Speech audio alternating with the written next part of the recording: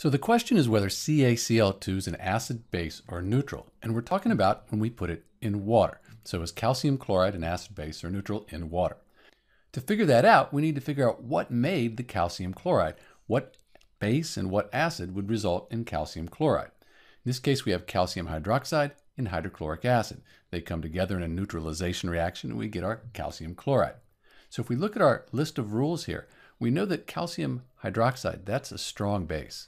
And hydrochloric acid, that's a strong acid.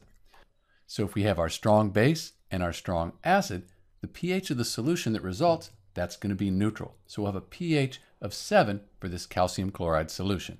This is Dr. B answering the question, if we put CaCl2 in water, will it be acidic, basic, or neutral?